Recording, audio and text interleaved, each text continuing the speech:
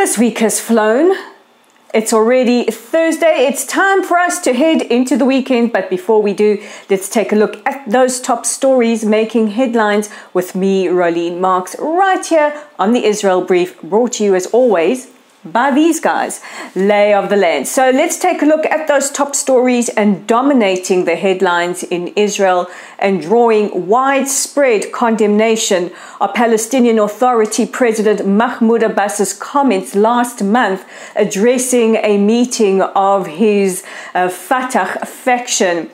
The Palestinian Authority president stated, amongst other comments, that Ashkenazi Jews were not Semites, that Ashkenazi Jews are in fact descendants from the Khazars, a common anti-Semitic trope that is trotted out.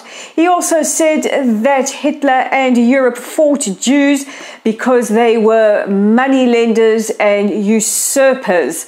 And this is not the first time that Abbas has made inflammatory comments like this. And it is not the first time he used the opportunity also to lambaste the Balfour Declaration.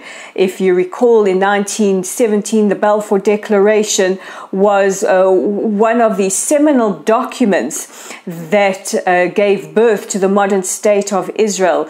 This was when Lord Balfour, with the backing of the King of England, agreed that Jews do deserve their own homeland or their own country rather, in their ancestral homeland.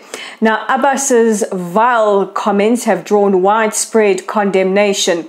Just a short moment ago, Deborah Lipstadt, the US Special Envoy on Anti-Semitism, condemned him, as did the Embassy of France in Israel. Also condemning his repugnant comments have been the chairman of Yad Vashem, Israel's Holocaust Memorial and Museum, our National Holocaust Memorial and Museum, Danny Dayan, Israel's ambassador to the United Nations, Gilad Erdan, Germany's ambassador to Israel, Stefan Siebert, and many, many organizations as well. What, of course, is to be expected and is still dumbfounding is the fact that the mainstream media have not picked up on his disgusting comments. But heartening has been seeing some Palestinians, in fact, condemning his comments. Not that some of them are going to be wanting to make peace with Israelis, but they recognize just how offensive these comments are. Now, this is not Abbas's first rodeo to anti-Semitismville. The Palestinian Authority president did his dissertation, his doctoral dissertation, denying the Holocaust, and just last year he was heavily criticized and condemned by German Chancellor Olaf Scholz, where he accused Israel of committing 50 Holocausts. The Chancellor said that he was absolutely disgusted by these comments. Meanwhile, there have been appeals to the UN Secretary General Antonio Guterres not to give Abbas a platform to give his speech. We are almost at that time of the year where world leaders and Mahmoud Abbas will have the opportunity to address the General Assembly, and there are those appealing to the Secretary General not to allow him to have a platform. In other news, Israelis trapped in Greece are appealing for help and appealing to be rescued from flooding.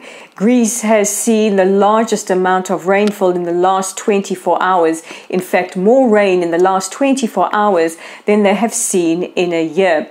One trapped Israeli speaking to Channel 12 said that they are trapped in their hotel, the roads are closed, they are running out of food and cannot get to shops to buy bread or even winter clothes.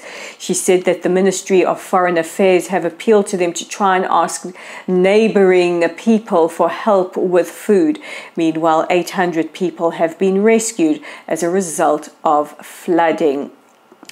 Yesterday, news broke that an Emirates flight en route from Dubai to Singapore with 12 Israelis on board had to make an emergency landing in Malaysia. Now, why is this massive news, you ask? Well, I will tell you.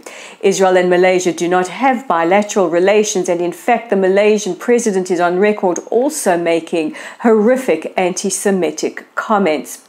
The 12 Israelis on board did not have to disembark. In fact, the plane landed as a result of poor weather. And the Ministry of Foreign Affairs, who say that in these cases where there are no bilateral ties, they act on behalf of Israeli citizens, were in constant contact with those on the plane to ensure that they were okay. The plane departed shortly after that for Singapore. And finally, we're ending the week on a good news story. An Israeli rock sensation, Ishai Ribo, played to a packed audience at Madison Square Gardens in New York. This is quite historical because he is the first Israeli to play the Garden. Next year, Noah Kirel, our very own unicorn, will also take to the stage at Madison Square Garden. So if you want to see Noah in action, make sure you get your tickets. And that's it from me for this edition of the Israel Brief. Don't forget to check in with me on Monday. Wow, it's been one of those weeks.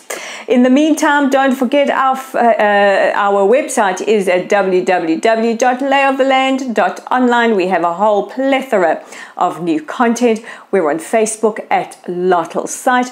Our YouTube channel, as always, is at the Israel Brief. And if you like our content, please consider subscribing. And we're on X there. I got it right this week at Lay of the Land 5. I'm Rolene Marks. This is the Israel Brief. We wish you all a wonderful, restful weekend. Shabbat Shalom, and I'll catch you again on Monday.